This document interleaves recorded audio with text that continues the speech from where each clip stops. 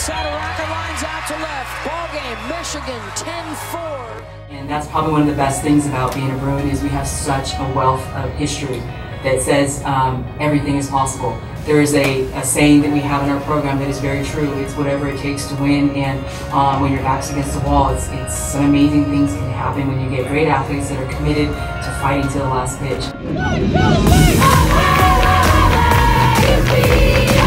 We step on this field every single day, and the field doesn't know the accomplishments we obtain. Taking last night's loss into account, we take what we learned, but that doesn't define us. That doesn't define who we are.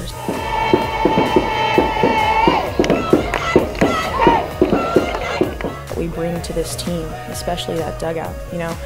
When something doesn't go right on the field, it's the dugout who's picking you up. As Bruins, we fight when our backs are against the wall, especially knowing that we are 25 strong.